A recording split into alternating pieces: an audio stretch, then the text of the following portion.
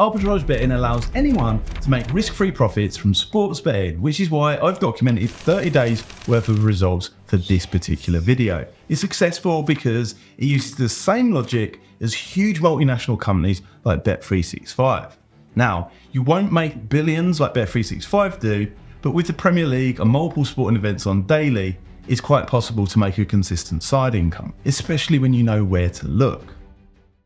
Starting on day one, I've fired up Excel to keep track of my results. I'll reveal the betting strategy, how it works, and where to find the bets that offer us a risk-free profit by the end of this particular video. But first, I need to explain why this works so well.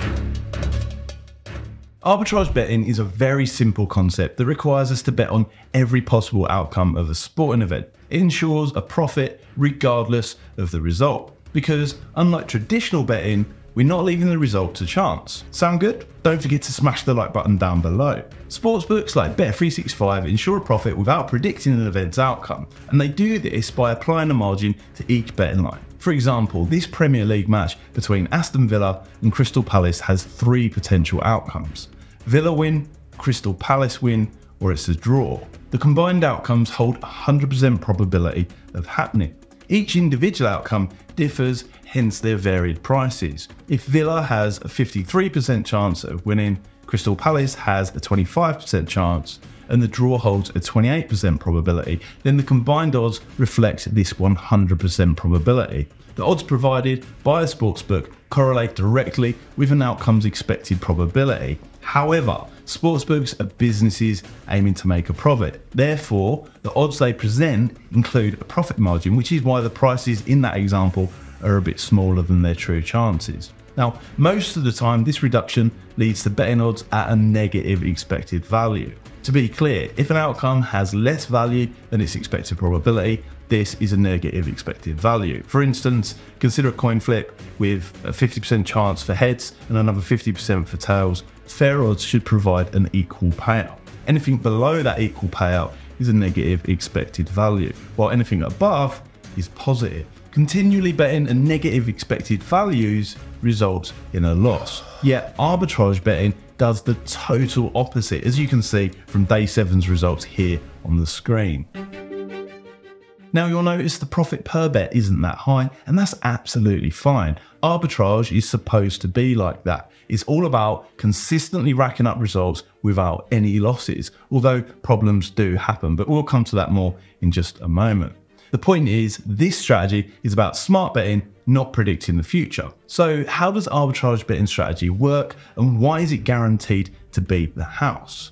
The goal of arbitrage betting is to compare different betting odds and only bet when it's a no-lose situation. Now, it's important to say there's nothing wrong with doing this, and it's not cheating in any way. It's just playing smart. Soft bookmakers don't like arbitrage betting because they know that they'll lose. It's more profitable and far easier for them to target recreational gamblers. However, betting exchanges and sharp betting brands like BettingAsia welcome winners, so they're the best option for Arbit. Plus, their business model means that typically they have the best prices. So by pitting odds against each other, we can secure a position with a positive return, just like this here on the screen. To the left of my screen, BettingAsia have priced both teams to score at 1.756, whereas both teams not to score are priced at 2.021. However, if you look at the right of the screen, Bet365 have a different view. They've priced both teams to score at 4-7, which is 1.57 in decimal odds, and both teams not to score at 6-4, which is 2.5. By adjusting our betting stakes and betting on all outcomes at different prices, we're able to secure no risk profits, just like this. A bet of 117.48 on both teams to score at 1.756 with BettingAsia gives us a potential return of 206.30. By simultaneously placing a bet of 82.52 on both teams not to score with Bet365 at 2.5, we're also given a potential payout of 206.30. The total stake for both of the bets is just 200. So regardless of the result, once our stakes have been deducted, we make a profit of 630. Now there are lots of free arbitrage betting calculators online that make the numbers simple. The really good stuff comes from knowing exactly where to find good quality, consistent arbitrage betting opportunities, so results can really build up. 2/3 of the way into this test illustrates that quite well. The more time and effort spent in finding the best odds matches means the bigger the results. So where are the best arbitrage betting opportunities each day? Now, regardless of your betting strategy, opportunity and value in betting odds are nearly always in the same places, out on the extremities, away from the most popular bet types and events.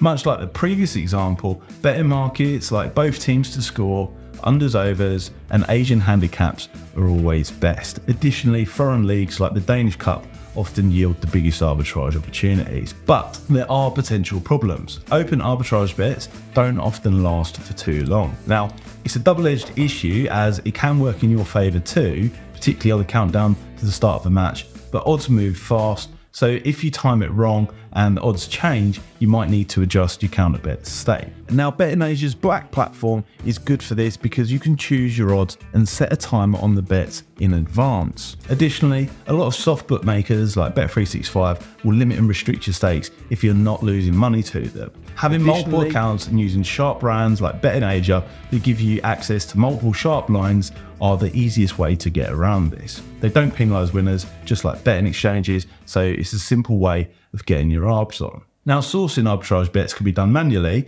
or via softwares like Rebel Betting to speed things up.